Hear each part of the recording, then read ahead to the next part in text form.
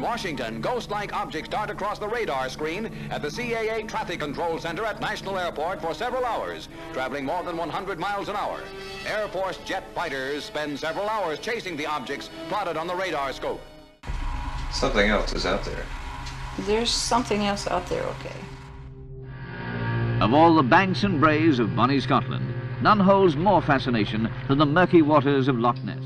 Tell me, do you think there is life on other planets? Well, I'm not quite sure, but I suppose there would be. No, he seems definite. You seem Definitely. definite. How do you see this life and where? Oh, I've seen a flying saucer.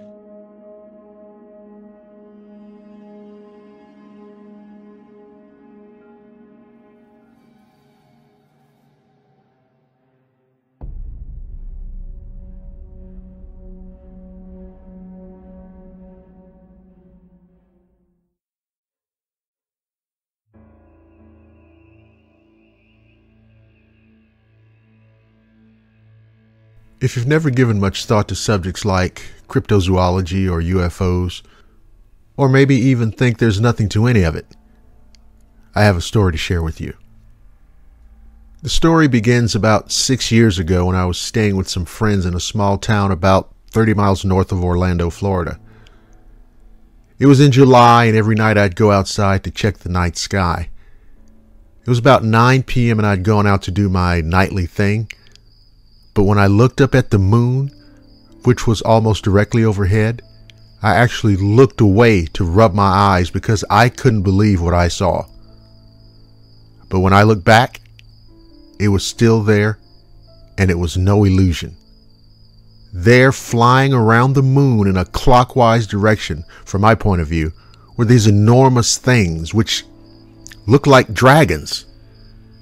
That's right, I said it, dragons. Just bear with me. Now, by the very slow swoop of their bat-like wings, I could tell that they were huge. I could hear their screams and roars tearing down through the night air. I thought maybe there were dozens of them, but when I looked up higher, they seemed to be flying at different altitudes, but all circling in the same direction. They were impossible to count. They were all black, being silhouetted by the moon above them, so I could see no colors or details.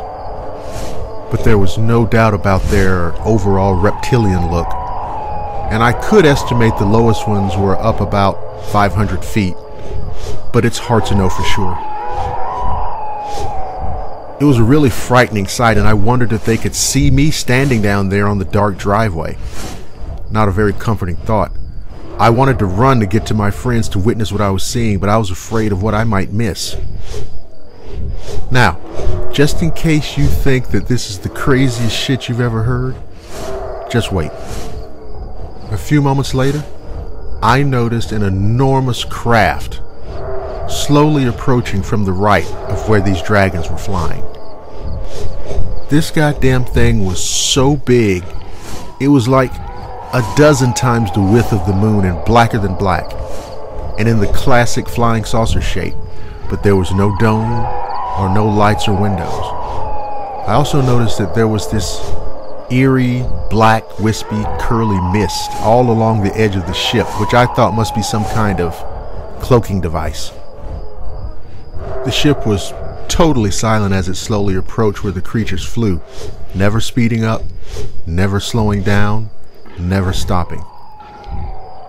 Finally, it engulfed the entire area where the dragons flew, and when it moved away, the night sky was empty again except for the stars and the moon. Now, I took my ass directly inside and told my friends what I'd just seen. But being the skeptics they were, they said I'd probably only seen bats or birds. But I know what I witnessed, and it was something I've never seen before, and frankly hope to never see again. I had this wild idea as to what this was all about, but I'm only guessing. You know how when people are out boating, they'll sometimes jump into the water for a refreshing swim?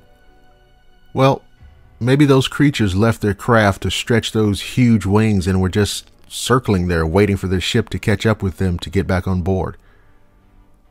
Now, like I said, that's only a guess, and who the hell knows what they were really up to? And what about that big-ass UFO? Who was controlling it? and what was its relationship to the dragons? Of course, an experience like this is something that I can never forget. In a way, I feel lucky.